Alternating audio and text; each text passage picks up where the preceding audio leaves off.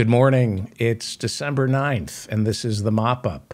Happy December 9th, or as Sean Spicer calls it, 2 days after the anniversary of D-Day. Sean Spicer, remember him? He was President Trump's first press secretary. Now he has a show on OWN or Newsmax. And on December 7th, a day that will live in infamy, Sean Spicer tweeted, "Today is D-Day. It only lives in infamy if we remember and share the story of sacrifice with the next generation. Hashtag D-Day." Sean Spicer, right? And he was in the Navy, right?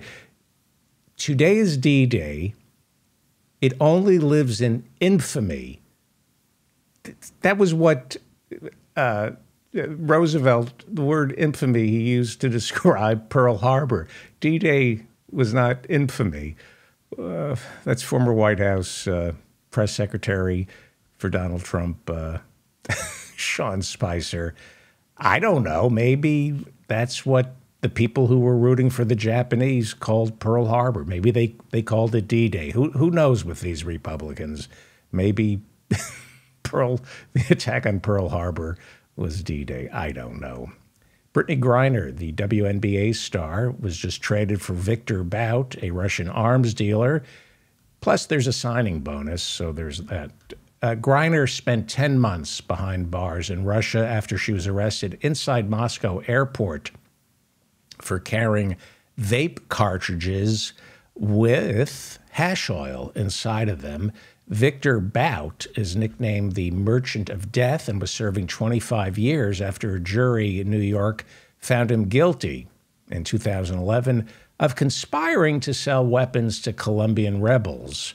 Nicolas Cage played him in the movie Lord of War, so you could say he's already paid his debt to society. Although he denies it, Victor Bout is supposedly linked to Russia's intelligence services.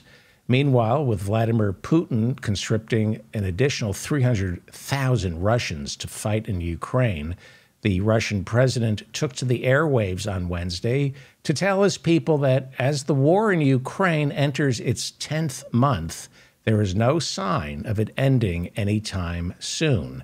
Ukraine has used drones to push into Russia, attacking several military bases over the border. Winter is about to set in, with fighting expected to be less intense during the cold weather. Also this week, Putin signed into law a bill preventing anyone from speaking positively about same-sex relationships.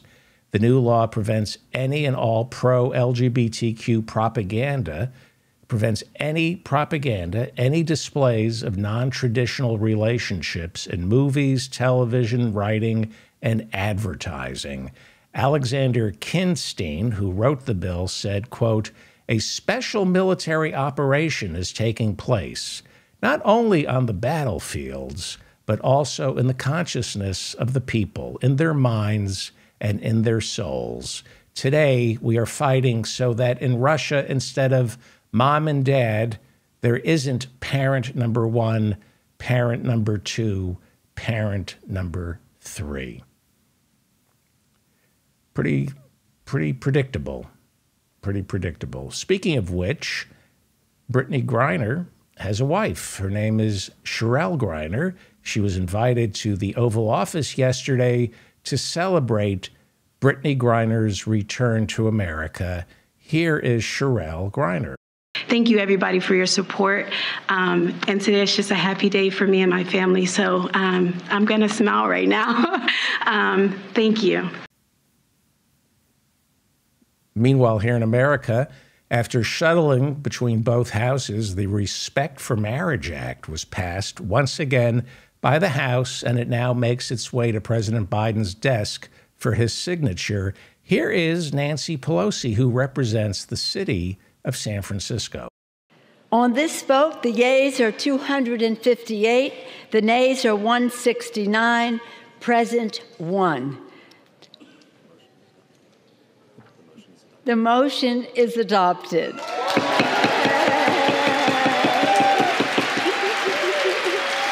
was emotional, I'm sorry. I don't know if you heard her say, I got a little emotional, I'm sorry. Maybe her greatest accomplishment as Speaker? Maybe. Speaker Pelosi got a little emotional. So did Vicky Hartzler. She's a congresswoman. Before the vote was taken, she kind of got teary-eyed. Vicky is a Republican. She represents Missouri. And as I said, just like Speaker Pelosi, Congressman Hartzler could hardly contain herself. Mr. Speaker, I'll tell you my priority. Protect religious liberty, protect people of faith, and protect Americans who believe in the true meaning of marriage. I hope and pray that my colleagues will find the courage to join me in opposing this misguided and this dangerous bill. And I yield back. The subtext, of course, is that Congresswoman Vicky Hartzler just found out her husband is sleeping with her sister. We get so emotional, don't we? I wonder if Congresswoman Vicky Hartzler, who opposes same-sex marriage, gets emotional when a member of the LGBTQ community is beaten to death. She just doesn't oppose same-sex marriage. She's against civil unions, domestic partnerships. She voted against banning discrimination based on sexual orientation or gender identity. She's a pig. She's against transgender soldiers serving in the military. Hartzler, Congresswoman Hartzler, also supports gay conversion and held an event inside her office, her congressional office, to celebrate organizations that convert gay people. She's a pig. Congressman Ted Lieu's office is right next door to Vicky Hartzler's office, and he complained about this event celebrating gay conversion. If you remember, Congressman Lieu was on my show back when he introduced a bill outlawing gay conversion therapy in California. Gay conversion therapy has been pretty much outlawed in California thanks to Congressman Ted Lieu. Earlier this year, Hartzler's Twitter account was suspended after she attacked transgender swimmer Leah Thomas by tweeting, "Women's sports are for women, not men pretending to be women." Did I mention that she's a pig? Did I mention that? Elon Musk will have no problem with her being back on Twitter. Musk has a transgender daughter who hates him. When his transgender daughter turned 18 this year, she legally filed to no longer be related to Elon Musk. Musk has put out several tweets making fun of people's pronouns. But in an interview with the Financial Times this year, Musk cited neo-Marxists as the reason his daughter hates him. Vicky Hartzler, Congresswoman Vicky Hartzler, pig. This is a pig. So she cried.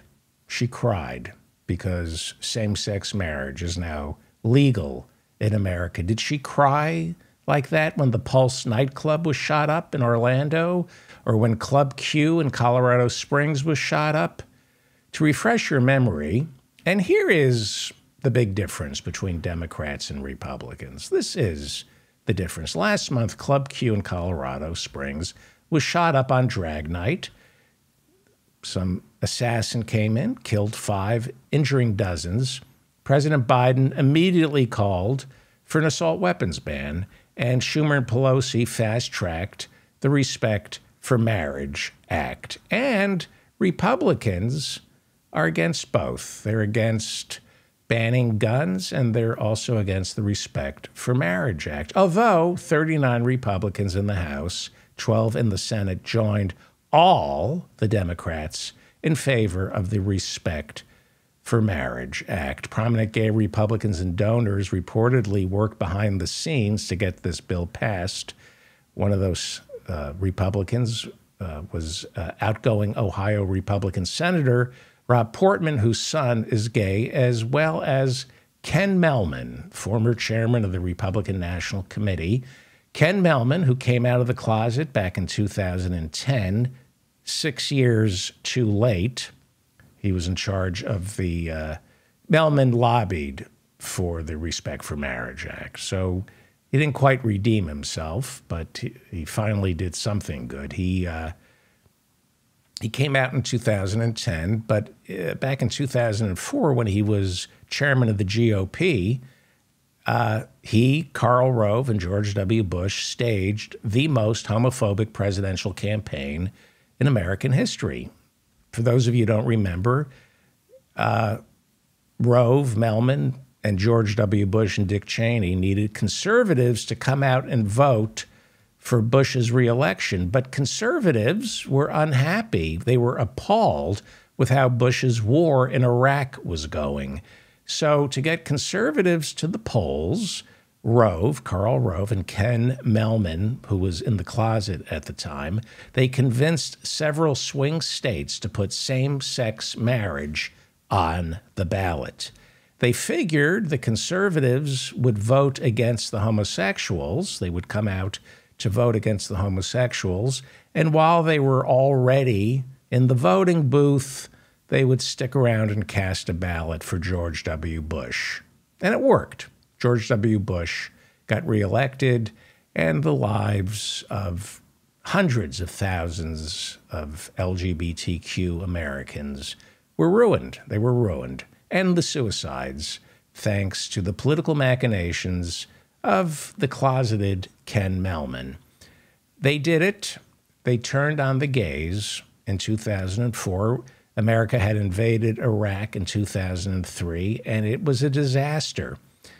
It works. You get reelected when you turn on the homosexuals. It works because when you're losing an immoral war, you change the subject.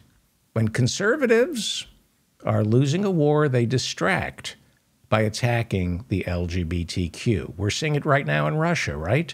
Putin is failing miserably in Ukraine. He needs a scapegoat, someone to blame.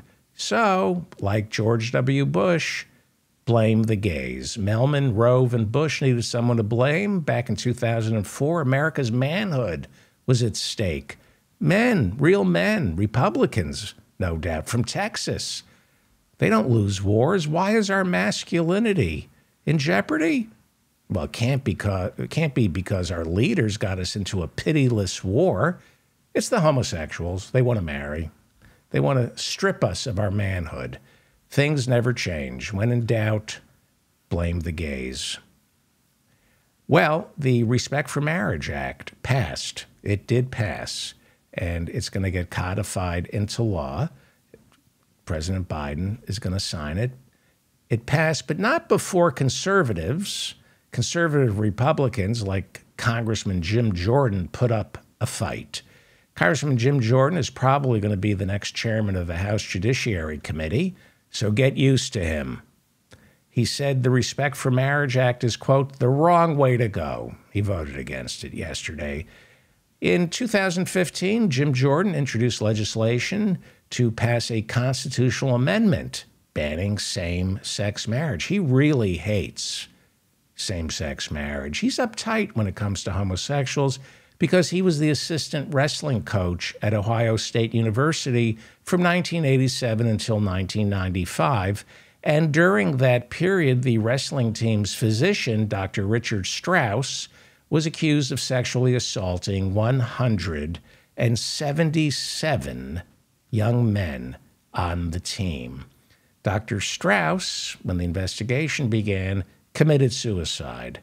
4 years ago, at least 8 former wrestlers on the team, said Jim Jordan, Congressman Jim Jordan, knew about the sexual abuse but did nothing to stop it. Congressman Jim Jordan's locker was right next to Dr. Strauss's, and Jim Jordan has refused to cooperate with the investigation. It's an ongoing investigation. The Cleveland Plain Dealer published an editorial 4 years ago asking Jim Jordan to finally tell what he knew.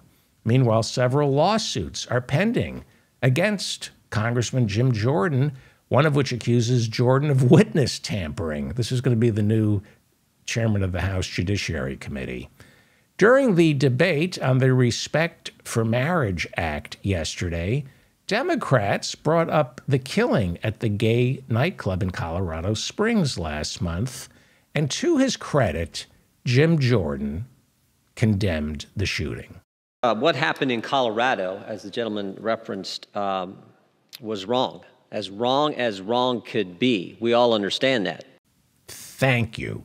You know, maybe we can't agree on same-sex marriage, but even Jim Jordan and I can agree that shooting up a gay bar, killing 5 people, injuring dozens on drag night is a bad thing. Oh, wait, Jim Jordan wants to add something?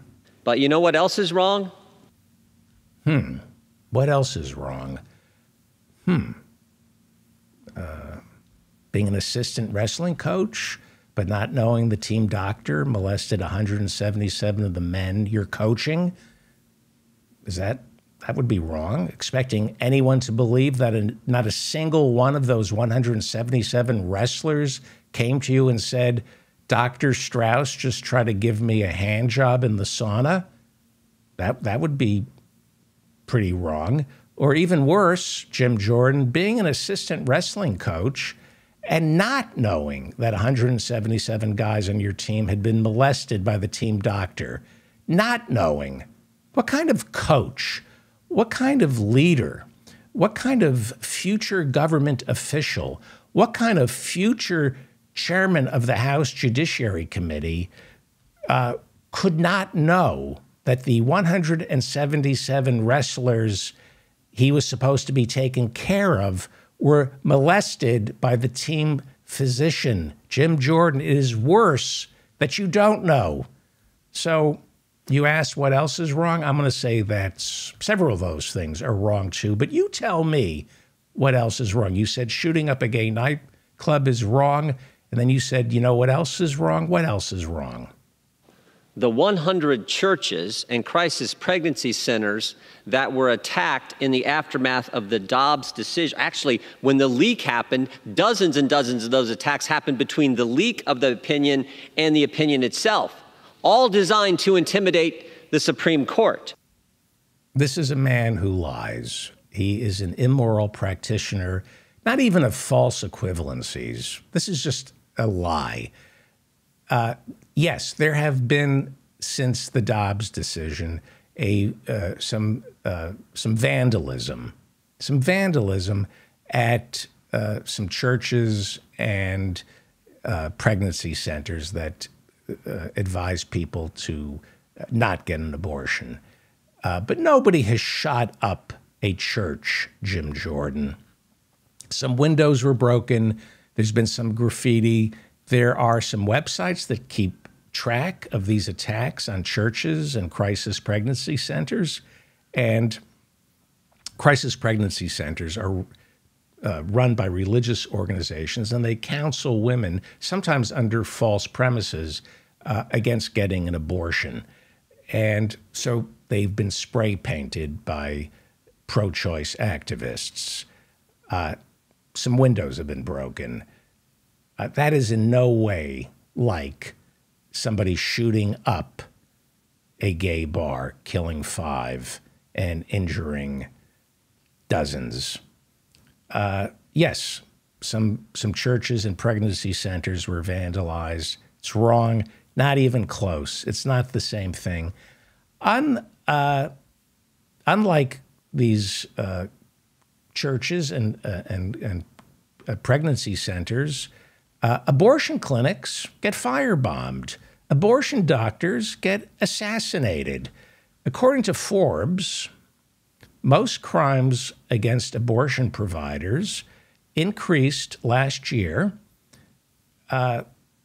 Stalking of abortion doctors, stalking of nurses, the practitioners, increased by 600% in 1 year. Blockades, barring access to the abortion clinics, up 500%. Suspicious packages being sent to abortion clinics, up 163%. People invading abortion facilities and screaming and threatening, up 129%. This is from Forbes. Assault and battery of abortion doctors and nurses, up 128%. Since abortion was legalized in the 1970s, the National Abortion Federation has been keeping track of the attacks on clinics, doctors, abortion providers, and nurses. Since 1977, there have been 11 murders of abortion doctors. There have been 42 bombings, 196 arson attacks, and 491 assaults, physical assaults, on nurses and doctors. This is not even close. To bring up the 100 churches and pregnancy centers that got graffitied after the Dobbs decision is malicious. Well, the argument went back to the Judiciary Committee, where Congressman Ted Lieu took exception to Republicans like Jim Jordan charging that the violence was really coming from the left and not the right. Here is Congressman Ted Lieu. And when we talk about actual political violence, you know who had their skull hit by a hammer?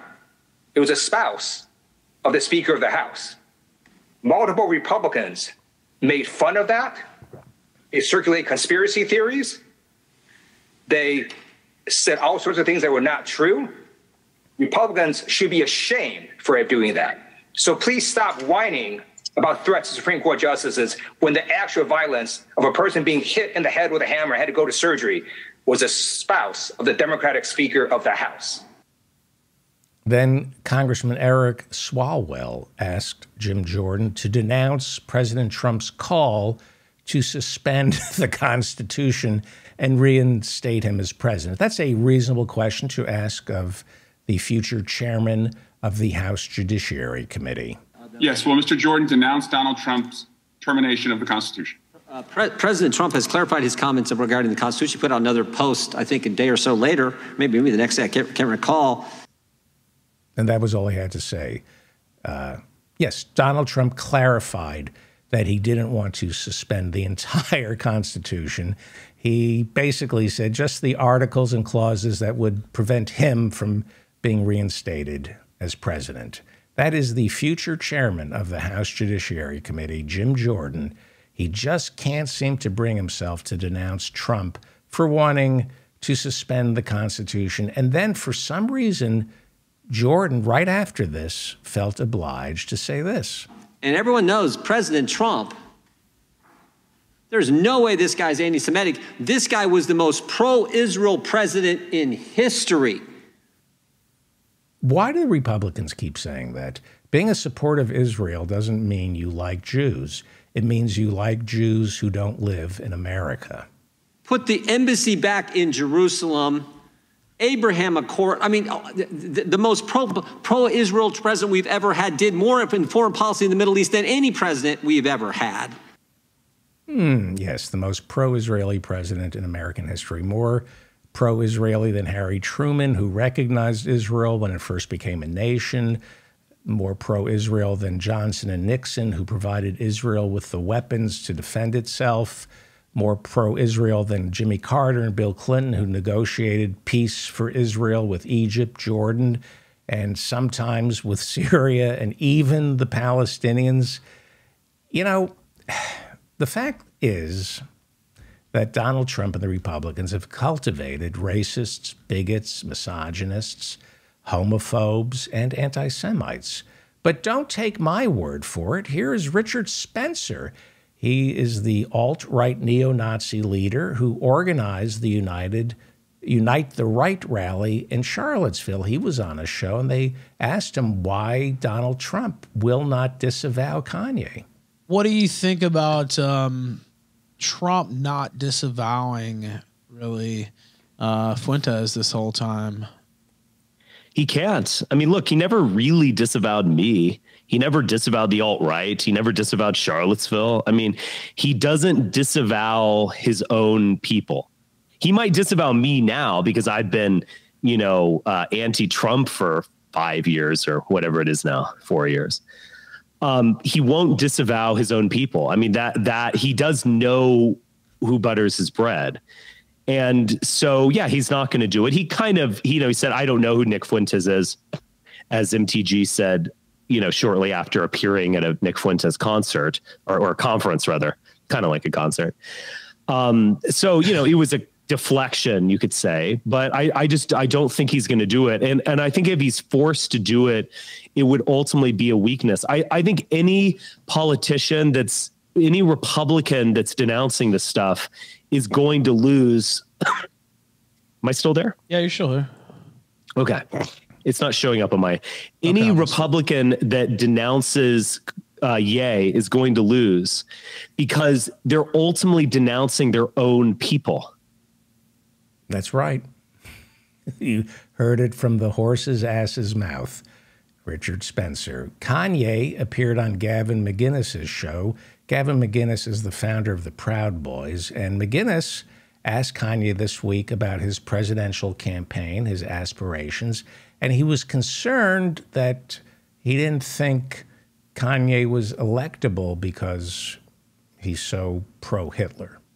Well, that's going to be a tough thing to institute. So you're president of the United States. The Hitler thing does not hurt your campaign. First day it helps my campaign. It helps my campaign. Then Kanye explained that America must be a Christian nation. The main issue is that Christ is king. Christ is the true king of Israel. Christ is the king of all kings. If you don't believe in Jesus Christ, you are wrong.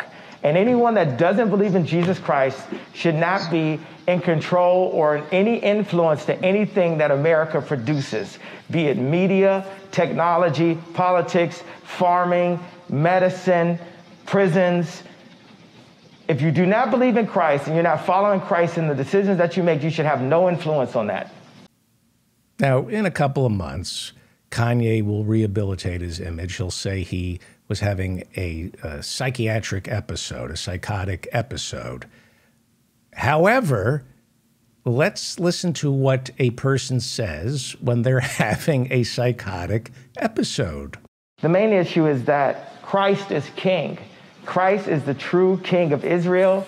Christ is the king of all kings. If you don't believe in Jesus Christ, you are wrong.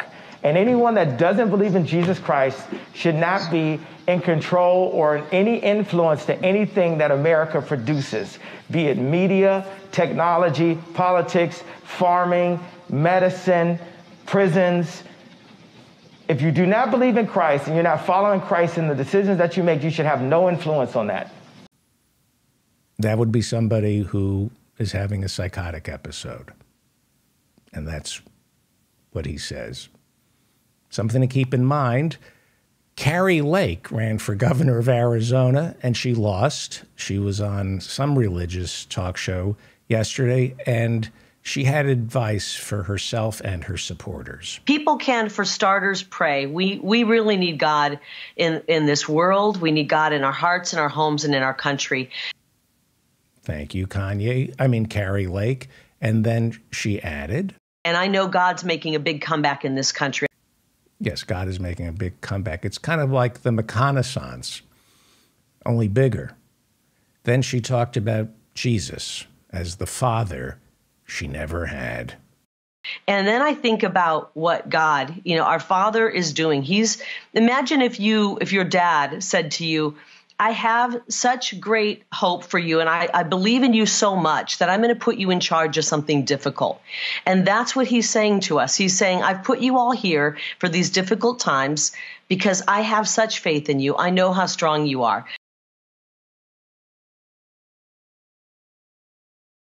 Okay, all this because her father hated her. We all have to go through this because her father was smart enough to recognize early on that Kari Lake is a detestable human being and he hated her, and now we all have to listen to this nonsense. But there are good people. Yes, there are. There are people who do the right thing. They admit defeat. Jim Jordan cannot admit defeat. Never. Can't admit he's wrong. Donald Trump can't admit he's wrong. Kari Lake can't admit. There's something, I don't know, psychotic about these people. But Tuesday night, Herschel Walker lost. He lost the Senate runoff in Georgia to Senator Raphael Warnock. And here is Herschel Walker. He's doing the strangest thing. But one of the things I said is when they called the race, I said the numbers doesn't look like they're going to add up. But one of the things I want to tell all of you is you never stop dreaming. I don't want any of you to stop dreaming. I don't want any of you to stop believing in America. That would be a concession. He, unlike Kari Lake or Donald Trump or Jim Jordan or all the other people who support Donald Trump, Herschel Walker conceded. Strangest thing.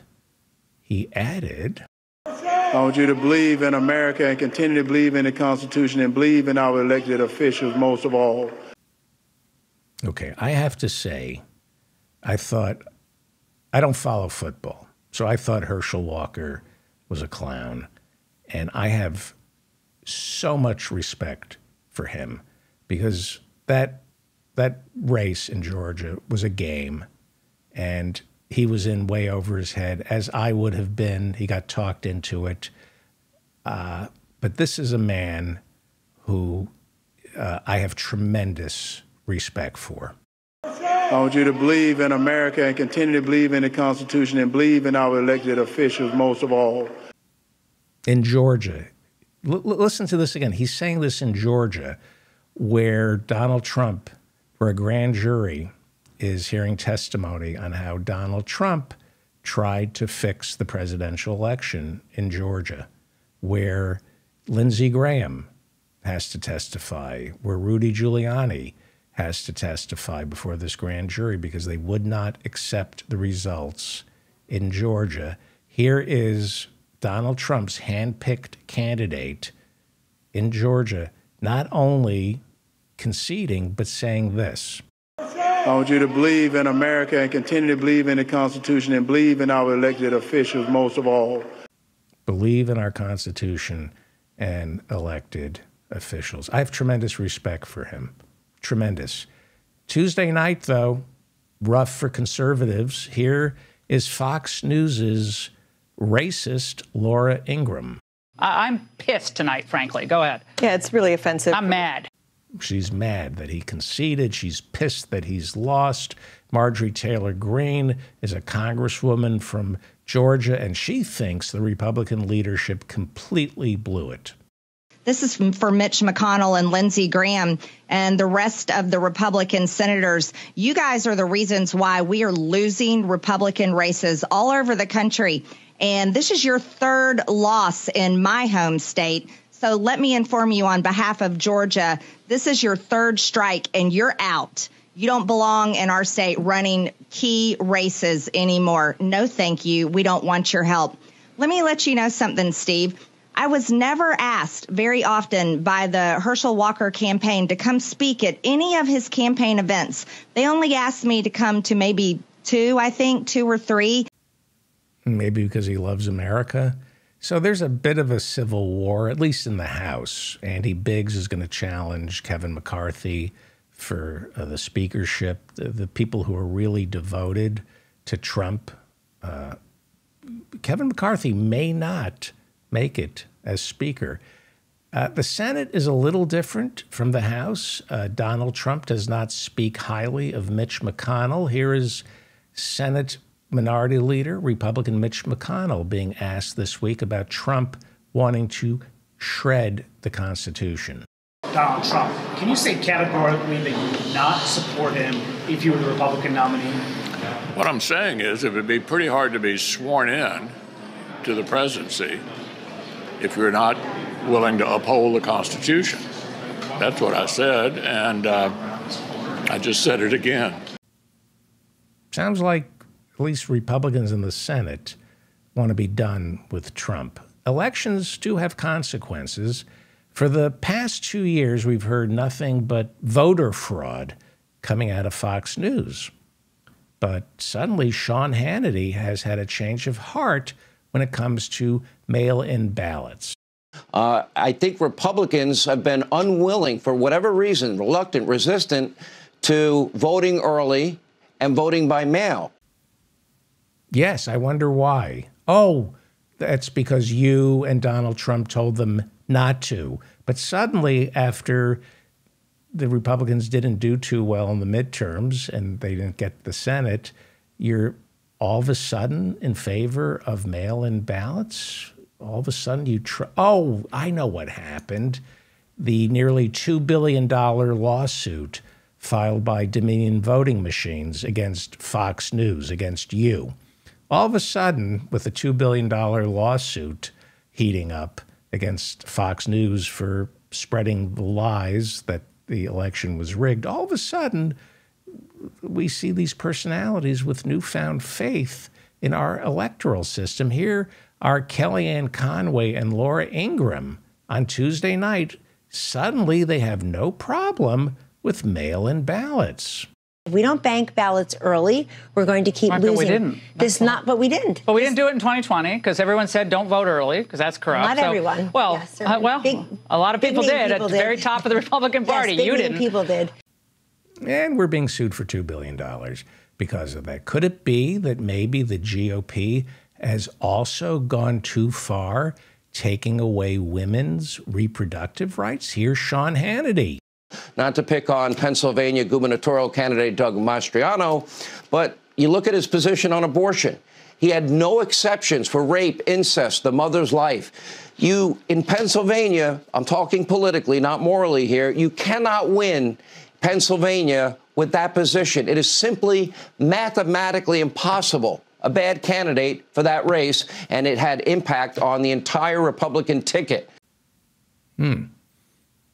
So I guess abortion is being against abortion, not a winning platform. The Republicans, once again, are performing a postmortem. They didn't win back the Senate. They barely have the House, although they did win the popular vote by about 5 million, but they didn't get the red wave they were planning on. Here is Senator Rick Scott, very corrupt man, right? Defrauded our government, I think like $1 billion in Medicare fraud. And so then he became a senator from Florida.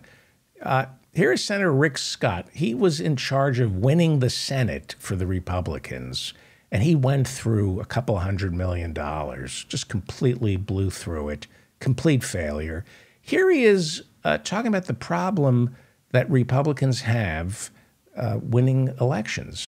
I think we do have to have a message that when Republicans run, you say this is what Republicans are going to get done. Every race is going to be a little bit different, but we've got to have an agenda. Yeah, you don't have an agenda other than destroying everything you touch.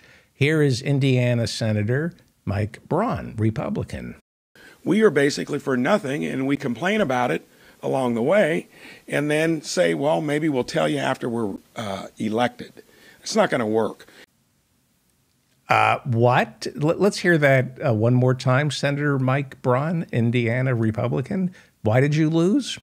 We are basically for nothing, and we complain about it along the way and then say, well, maybe we'll tell you after we're elected. It's not going to work. Yeah, they're basically for nothing other than destroying our country, so their rich benefactors don't have to pay taxes. They're for nothing. I think that says it all. They're for nothing, and they won't admit defeat. You know, Americans vote for people who are willing to say they lost. We don't like Trump, Kari Lake, or Jim Jordan. We don't trust anyone who can't imagine that they're ever wrong. Believe it or not, if the Republicans want to start winning again, they might want to stick with candidates who are willing to say this, even though they're losers. I want you to believe in America and continue to believe in the Constitution and believe in our elected officials most of all. I have a lot of respect now for Herschel Walker. I didn't follow football. I didn't know how great he was. It turns out he's a lot smarter than he let on. And more importantly, unlike all the Republicans he was surrounded by in this election, he actually loves this country. The Republicans might want to give that a try. They may win elections, loving this country. They don't. I'm David Feldman. If you liked today's episode, please subscribe to this channel and hit the like button and recommend it to your friends. Office hours this Friday night, starting at 8. I'm there for the first 90 minutes, and then the community takes over. Please go to my website for the link or subscribe to my newsletter. The office hour link comes with the newsletter. I'm David Feldman, reminding you to stay strong and protect the weak.